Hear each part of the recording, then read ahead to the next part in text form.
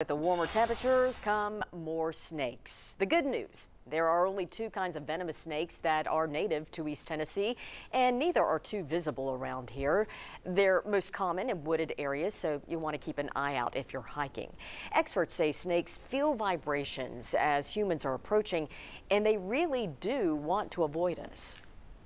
They know that we're a large potential predator, so they want to get away from us as quickly as they can. So if you see a snake crossing a path, if you just stay where you are, the snake's going to keep going, and then everybody can go on their merry way.